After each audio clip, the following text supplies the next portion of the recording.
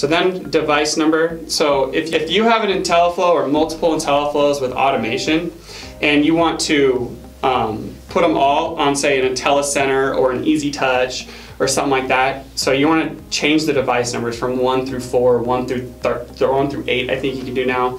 So what I'm going to do is select into here and change my pump address. So what I have is a pump address, and I can click select.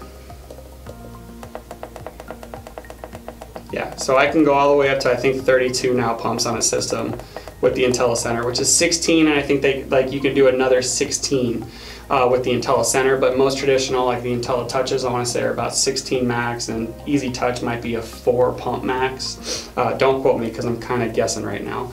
So say this is our water feature pump, and I want to make this pump number 2. So what I'm going to do is click save. So now I'll have a filtration pump, which would be 1, and this would be 2, so that way you can back program everything on your automation center of which pump actually controls which auxiliary.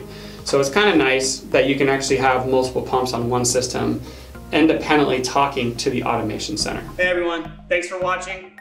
Subscribe today if you haven't subscribed. Check out the links below, and we got a lot more content coming your way. Thank you.